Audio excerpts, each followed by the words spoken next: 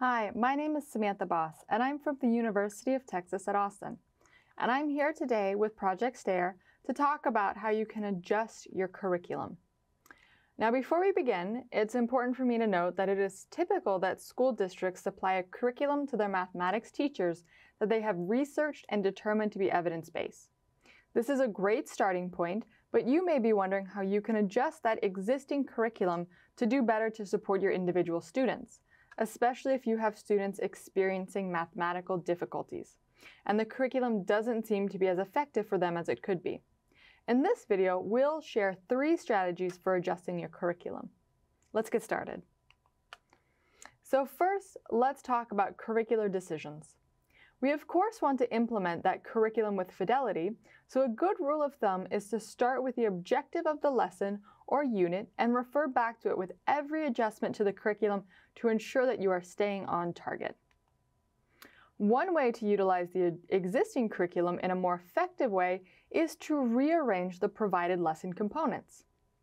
Consider starting with the story problem from the end of the lesson to help students connect conceptually before introducing procedures. In this example, students are learning to tell and write time to the nearest minute and measure time intervals in minutes.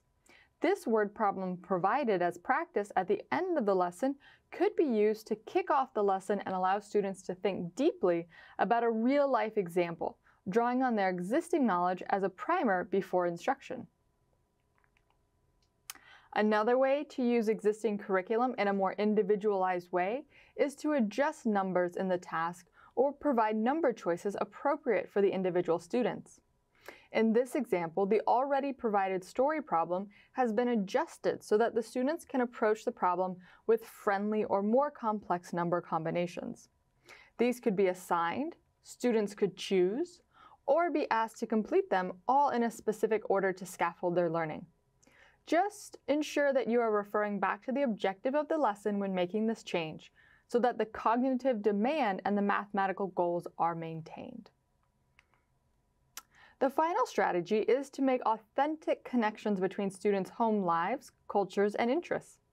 In this example, the context of the problem has been changed to connect meaningfully to the lives of the students in the class. Let me go ahead and read this story problem aloud. Grandma is visiting from Mexico. She'd like you to do her shopping. She has given you $40. Is this enough? Explain your reasoning in at least 2 ways. Here is Grandma's shopping list for the Mexican grocery store. And then you can see they have more culturally appropriate items that the student would be considering to buy. Consider how your students will encounter the mathematical concept you are addressing in their real lives. Making the work more meaningful will support active engagement and conceptual understanding. For more information on culturally relevant pedagogy in the mathematics classroom, see the additional Project STAIR videos that we will include at the end of this individual video. Thanks for watching this STAIR-tailored video on adjusting your curriculum. We hope that you will follow us on YouTube as well as check out our project website. Like I said, I'll include in the link below more videos on culturally responsive instruction.